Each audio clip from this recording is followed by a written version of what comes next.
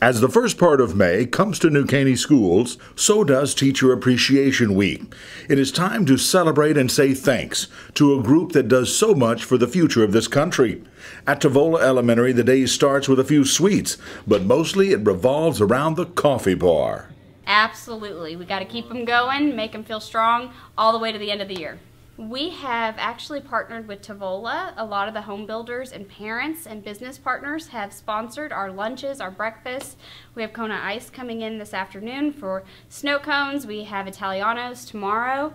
We have chocolate covered strawberries later in the week. At Crippen Elementary, the coffee and sweets were welcomed, but not as much as the massage machines for backs and aching necks, with a special treatment for worn hands and a trip to the beauty department.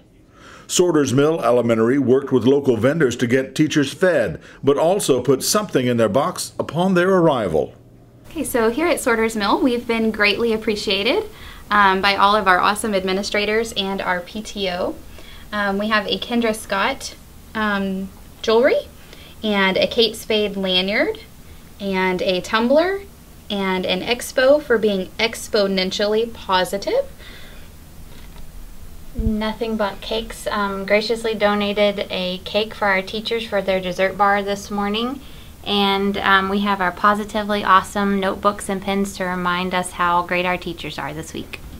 Valley Ranch took another step by preparing a home-cooked lunch for educators, beef and chicken kebabs with all of the trimmings of rice and corn, plus amazing desserts. Meanwhile, at Ben's Branch, it was a camping theme that brought out a table of trail mix for teachers to take with them to the class for the day.